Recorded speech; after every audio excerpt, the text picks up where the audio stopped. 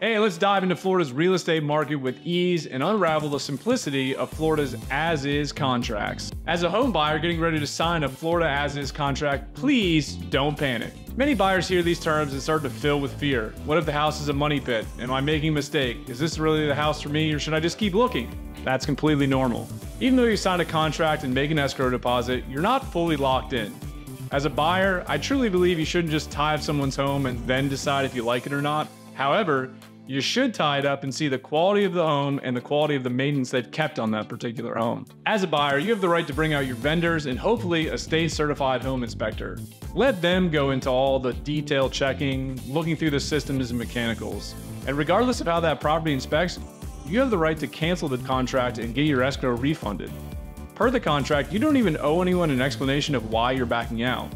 As a home buyer on an as-is, you, your agent, and your attorney should be requesting the signed State of Florida Seller's Property Disclosure. This document will protect you from dishonest sellers who might have hidden issues from you, your agent, and your home inspector. If you find issues with the home, you have the right to request repairs from the seller, but understand this, the seller is not obligated to give you what you're asking for, and furthermore, they're not even obligated to reply to your request. However, you hold the ultimate power to cancel the contract if you cannot come to terms. Hey, I hope this video helps answer some common questions and put some minds at ease. Please reach out to your attorney or your agent for more clarification, and until next time, be kind.